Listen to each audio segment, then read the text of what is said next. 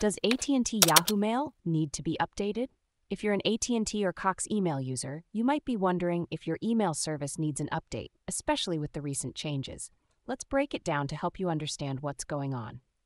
Recently, AT&T and Cox migrated their email services to Yahoo. This means that if you have an email address ending in @att.net, at sbcglobal.net, bellsouth.net, or cox.net, your email account is now managed through Yahoo's platform. This change allows you to use Yahoo's robust email features while keeping your existing email address. To access your email, you can still use the same login credentials, but you'll do so through Yahoo's mail service. You can log in at //mail.yahoo.com/. The transition includes security upgrades, which might affect how you access your email through third-party applications.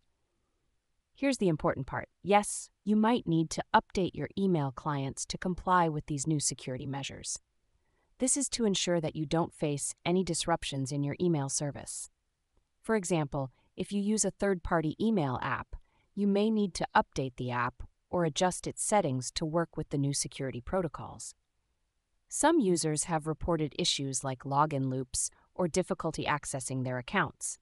If you encounter these problems, it's likely due to the need for an update or a simple adjustment in your settings.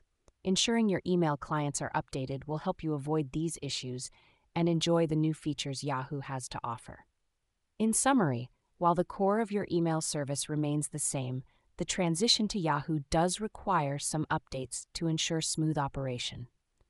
By staying informed and updating your email clients as needed, you can navigate this change confidently and make the most of your email experience.